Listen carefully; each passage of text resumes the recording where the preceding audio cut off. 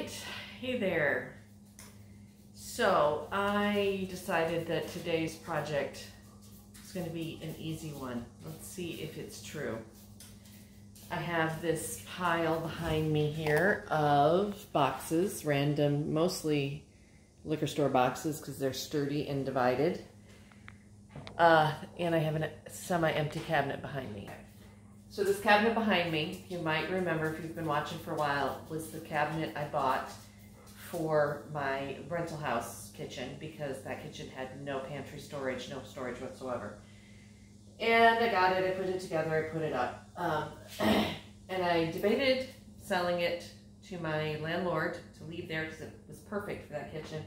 But I thought, you know, I do that. I get rid of things when I move, and then after I move, I wish I had them. And I'm glad I kept this, because even though this kitchen has tons of storage, has a nice pantry, I like the way it looks in here, and I wasn't going to fill it until I got the kitchen painted. But I keep changing my mind about how I want to paint the kitchen, and so I'm living with the goldenrod for a while. I kind of want to see this kitchen through the seasons and see how the light plays in here. It's summer now, so, and these are south walls, that's an east wall. So no matter what time of year, this kitchen's going to get good daylight, especially in the morning. But I just kind of want to see I want to live in it for a minute before, and I have so many other rooms to paint and wallpaper to strip and things to do that this is going to be a big job to paint this room because of the high ceilings and over the cabinets and covering this gold and a lot of things. So I decided I'm going to go ahead and start packing this cabinet. So just received an order of these little guys, and I had some of these in the past and I use them quite a bit, but I have a lot of, well, you'll see as I unpack. This is going to be my herbs and apothecary cabinet. I used to keep my herbs and apothecary stuff, well, I kind of had it mixed. I had some herbs that I use more in the kitchen, like my herbal infusion herbs, like my nettles and oat straw, and I can't remember what else. Clover, linden, horsetail, things like that in big jars. And I would keep them in here in the kitchen because I would make teas and things out of them. But my tinctures and my oils and things like that, my more medicinal herbs and apothecary things, I kept in my great-grandma's china hutch. And I've now moved the china hutch into the front parlor, and I also have my grandmother's china, which I've had, but I haven't really used it much, and I'd like to put my china in that hutch. So it's my great-grandma Wood's china hutch, and my grandma Wood, her daughter-in-law's china. Well, I guess her son's wife's china. Okay, there's a bummer about these. Oh wait, maybe they do if I turn them that way. I was hoping they would stack. They kind of stack. They kind of sort of stack. I guess they stack that way. Yeah, so I could do 2 layers of things. That's kind of my intention. Possibly. We'll see. We'll see. So I'm going to unpack these. I'm going to make sure just make a stack of these after I take the plastic off. And why does everything have to come with so much plastic packaging? But it is what it is. Then I'm going to start unpacking stuff. And I'll show you what I get as I go along. How's that sound? All right. Not that exciting, but you get to see I can maybe talk a little bit about some of the herbs. I am not an herbalist, professional herbalist. I've learned a lot over the last few years from the wonderful herbalist community in the southeast here, especially in the Chattanooga area, and North Georgia and the Appalachians and things. And I hope to continue to learn more as time goes on. So anything I tell you It's not medical advice. It is not even professional herbalist advice. It's just how I use things and how I make things. And like many, many beginner herbalists, for a while there I got really carried away with what we call tincturitis, where every herb I found, every plant, wild plant that I found, I tinctured it. I put it in vodka and I let it sit and I shook it up and I did all the things. And now I have tons of tinctures for things that I made too much and I don't want to sell. It's not my intention. So I have them. I hope that eventually, I mean, they're not going to go bad. They're tinctures. So, and every day I learn a little bit more about what I can do with them. Now I gotta figure out what I can do with all this plastic so it doesn't just go in the garbage. Okay, let's get unpacking.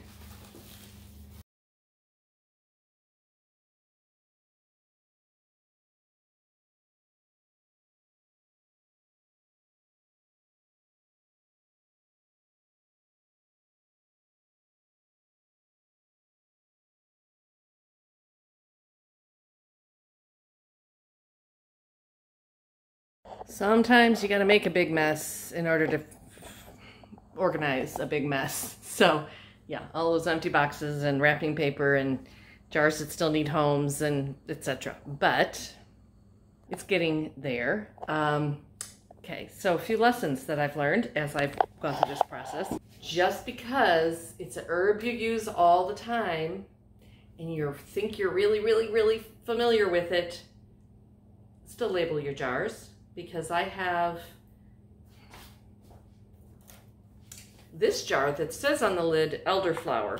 That is decidedly not elderflower. I am 99.9% sure it is lemon balm. And I just found the closest jar when I harvested and dried it and shoved it in there and didn't look at the label. So, yeah, it's either lemon balm or plantain. And oh, you know what? It's plantain now that I look at the leaves. So this is plantain, and I have some other dried plantain in here. So I guess I'll put them together. Also, before I moved into the little house, the rental house, my house that I shared with my ex, wasn't an ex yet at that point. You know what I'm talking about. I had a workspace in the lower level. It was a 3-level house. And so it was like a walkout basement garage on the lower level. And that's where my workspace was. So I had a lot of smaller jars or other jars of like the calendula flowers and a few other things that I had in 2 spaces. I'd have them upstairs where I could get them when I was in the kitchen, but I also had them downstairs in my workspace if I wanted to use them for ceremonial things or whatever, making soaps or oils or things out of them. So now I found that I had duplicates. So I got to marry a few things, and there's also a few without labels. I know for a fact this is nettles. I had 2 jars of nettles. Now I have 1 jar of nettles. Would you like to take a little tour of my stuff? There's still stuff that needs labeling and put away, but let me show you what. And there must be another box. Oh, this one down here. What do we have in here? Ooh, empty. That's useful.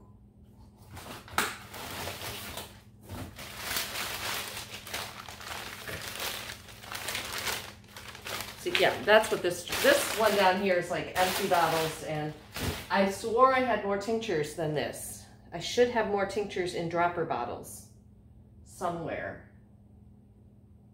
They'll show up because that's what I got these for. I was going to put well, let me show you. Let me take you on a little tour, okay?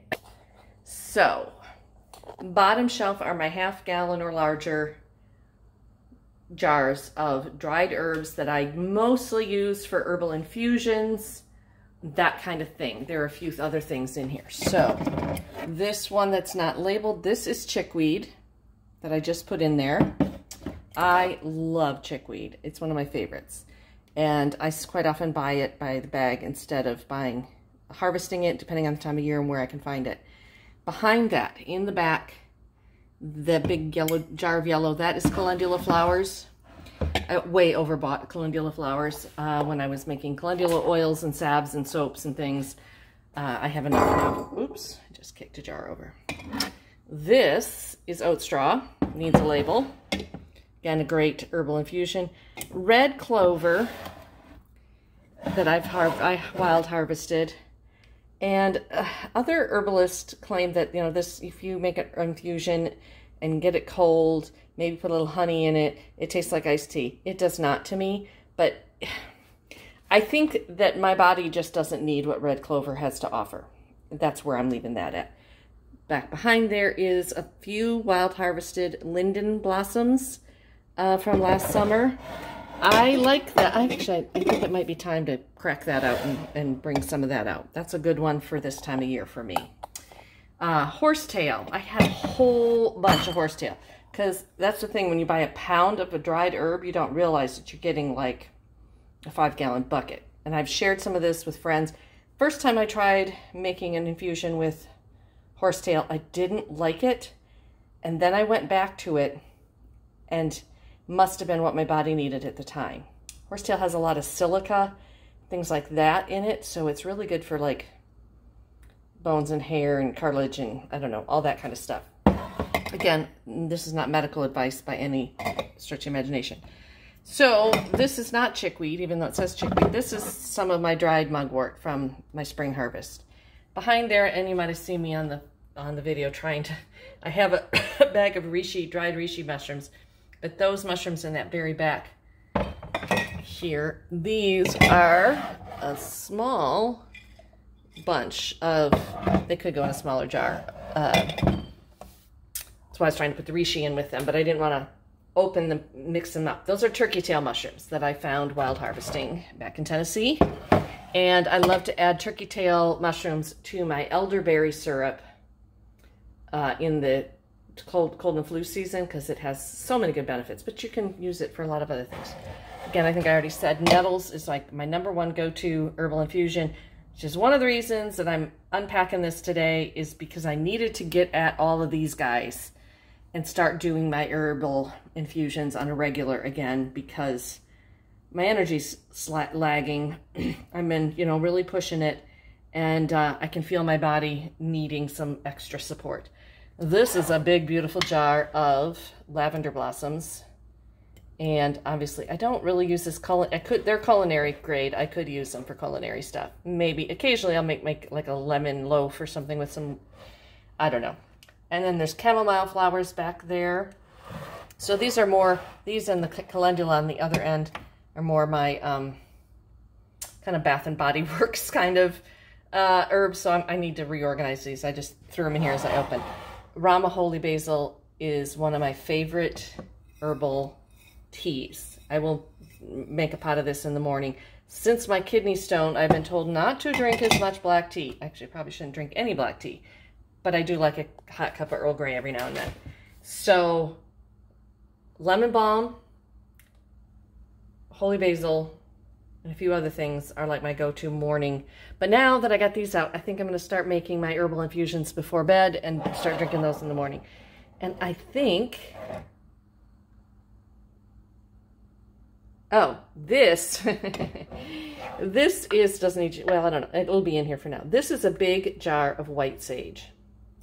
And if you've seen my other videos about smudging, seining, using different herbs to burn, this is kind of very sacred. I mean, we know it's a sacred herb, but I got this 1-pound bag of white sage loose leaf from a indigenous supplier probably 3 years ago, and I use it so sparingly that I keep it in this dark amber jar in the back of my cabinet so that it is always there if I need it. But that's a lifetime of sage for me because I really don't burn that much sage. All right, so that's the big dried herb jars. And then, like I said, I know I have more tinctures. I think they're in this other, they're either in a box that I haven't come to yet, that got sorted into a different room, or they're in this one that's at my feet. Because I know the other box that's down here is my cookbooks that I thought maybe would go on this top shelf, and they may still. I may rearrange this a little more. Because this is not very useful. Well, this Cleaver's tincture will go down here. So this is a Cleaver's tincture that I'm going to put over here. Okay, this is a mugwort tincture in process. Of course, I have 3 8-ounce bottles of mugwort tincture here. Plus, I know I have some dropper bottles. That's what's missing, is all my dropper bottles of tincture. They're somewhere. So these aren't going to go on this shelf ultimately, but they're just up there for now because I had to get them out of the way. This is a cedar oil that should be strained. It's been in here for a long time to make like a cedar. I think I might use it for soap making for winter. I think I'll get some balsam or cedar scent or something, cedar and sandalwood scent for soaps, and make some soap out of that here. So these are my smaller things of dried herbs. And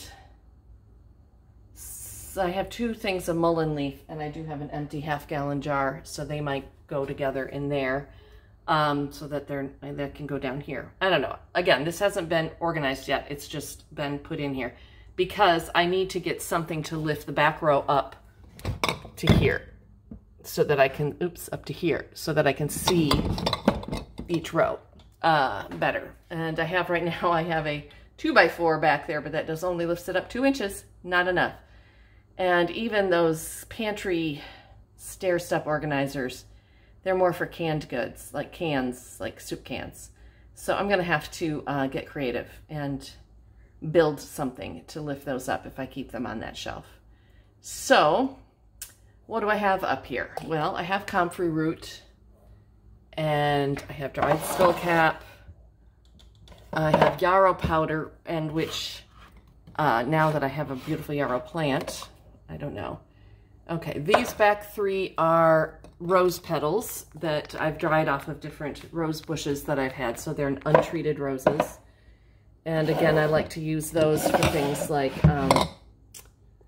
bath teas, and sometimes I will put them in a tea as well. Back corner is some loose tobacco. I believe it's just pipe tobacco. That is left over from a teacher training, a training that I did, and we used different herbs for directions, and I still have it. I don't smoke a pipe. I don't really use tobacco in my personal rituals that often, but I have it, so if I ever need it. And then dried plantain, which, where's that other jar of plantain? Maybe I can make them fit, I don't know. Elderberries, dried elderberries. Passion flower, this is from a friend of mine up north. She grew a passion flower vine and dried it. It's from 218, so I don't know how, much vitality is left in those, but it was from a gift from a friend, so I'm going to keep it. Comfrey leaf, so I have comfrey root and comfrey leaf. Mugwort, which this is the last time I will ever purchase mugwort because I have such a huge mugwort plant. Cinnamon sticks, they don't really need to be in a quart jar, but that's where they are. Again, skull cap. The 2, I'm going to pull these out because I'm going to marry those together in that big jar. Bay leaves. Every kitchen and every witch needs to have a big jar of bay leaves. So many things. And then a jar of activated charcoal. Again, I don't know why that, well, it's good to have it in here because you can use it for if you get poisoned or stuff. I also use it in soaps and things like that. So it's a little tour of my medicinal and herbal goodies. I kind of like having all this in one place because, like I said, I had some of the dried herbs in here in my kitchen, and then I had all the oils and other more magical herbs or tinctures and things in the other cabinet. So I like this. This is working for me. The lower cabinet doesn't have anything in it, I don't think, right now, but I'm either going to put like empty jars so they're right handy when I get something and need them, because there are things over here that I have discovered as I unpacked that are not in jars. They need to be in jars. Like I have some dried arnica. I have some hawthorn berries. They can go in pint jars if I can find some pint. I have pint jars. I just got to dig them out. Oh, there's some more goldenrod tincture. So that can go in there. And rose tincture. I wish I'd made rose water when I had roses, but I'll have roses again. It'll happen. So I have all these little pint jars here that could sit in front of the quart jars if I had the quart jars elevated. So we'll figure it out. Or I'll put them in some of these little bins and slide them in here and make it all work. This is just the unloading and sorting phase of it, but even just that little bit makes me happy. Getting one thing checked off. So let me show you what's in these boxes down here. I discovered my retirement fund, I think. Well, a couple of years ago, it definitely would have come in handy. The first one is not that. Hold on. So this box in here, well, it's my Vitamix cookbook. That is not what I wanted. But these little jars are the elderflower cordial that I made last spring, plus some empties, which I can put some of that stuff I just found. All right, now let me show you what else is in this box, or in the box below it. So in the stuff that came out of my storage unit, I was excited to see this box of quart jars, so I thought. But I opened it up, and it is every box of wide mouth bands and lids, and some regular ones, and then a whole bunch of just bands. I don't remember where these all came from and why I have so many, but I think it's a sign from the universe that I need to get canning. I need to get myself to the store, that I need to get myself to the farmer's market or the fruit stand and get myself some produce and can. Then I'll need to buy another cabinet to put them in. Now, I can start using the upper cabinets that I haven't used in the kitchen to put out of season, not out of season, but back stock of things. That's where I have to go with things. And oh, that's a whole other video, but I'm making a little headway in my back room here, and I have some shelves that need to be put up. So if I get more stuff canned, I can also back stock in there. But progress. Like I've said, every day, just do a little something, and eventually it will all get done. And I'm not going anywhere anytime soon, and I'm not on any deadlines, so I'm just getting it done. So I hope you enjoyed my Saturday mess making. It's going to take me another half the afternoon probably to clean up all this.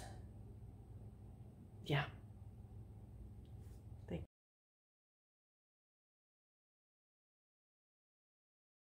So I got up this morning and I finished getting stuff in here.